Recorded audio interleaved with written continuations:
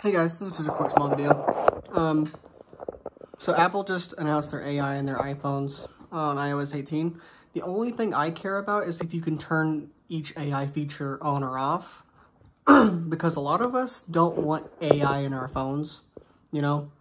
If I want AI, I will purposely go out of my way to use it. I don't like that stuff baked into things, as a lot of us don't.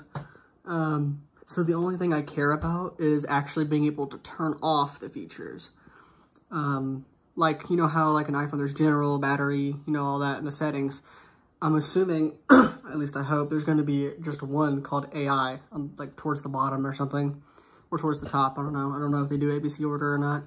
And then you can just have all your AI features in the settings in one like page. I'm hoping, because I don't want most of that, to be honest. And the only other thing is, someone said that like they're supposed to redesign the Photos app. The only thing that bothers me about that is I hate when layouts are changed when they were perfectly fine. I've always liked the iPhone gallery app. I've never had a problem with it, and I like it. I don't like, it's supposed to be similar to Google Photos, and I don't like Google Photos layout. I hate it. Too bubbly and I hate modern UI so bad.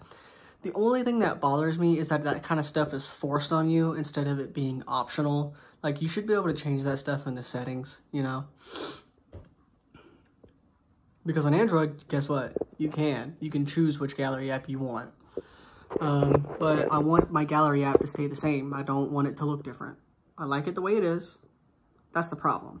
These companies have a rapist mindset. They force things onto you and you cannot change it. You cannot revert it back to the old layout. You can't do none of that. That's the only thing that bothers me. So the only two things I'm worried about on iOS 18, one is privacy. That's why I want to be able to disable or have the option for each AI feature to enable it or disable it.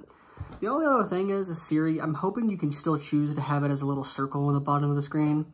I don't know what it is. It's my OCD. But the way it looked in the preview going around the screen, I don't know why, it looks icky to me. I don't know why, but it bothers me.